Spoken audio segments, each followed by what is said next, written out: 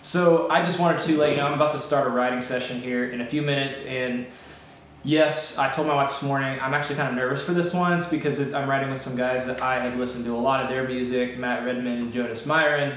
Francesca Battisteli, fortunately, I know her, so it feels a little more comfortable, but I still get that feeling when I go into a session with people that I maybe am intimidated by, or they've just written like ginormous songs that I've grown up singing. Yes, I still get that. I've been doing this for well over a decade, and that part, let me just tell you, it never gets any easier. You think it would, but what does get easier, and what gets more, I shouldn't say easier, what gets more internalized is your ability to just show up and do it and know that, hey, all I got today is just me. I'm gonna bring my best. If it's great, it's great. If not, it won't be. But that's my encouragement to you guys as you're starting out. I know nerves and anxiety and things become a big part of, we get in our heads and we talk ourselves out of it before we even start. So whatever you're working on, whether it's a record or starting a YouTube channel or starting a business or starting whatever, you kind of just have to make yourself do it.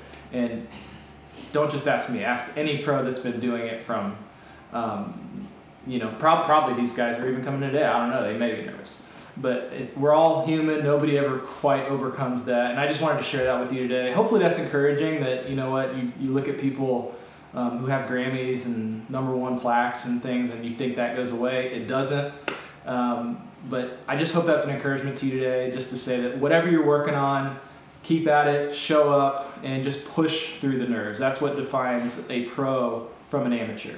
It's just like pro athletes. They know that they're never going to be fully healthy. They're never going to be fully recovered. They're always going to have to play with a little bit of, joint pain, but they push through it, and we have to do the same thing as creatives. So that's my encouragement to you guys today.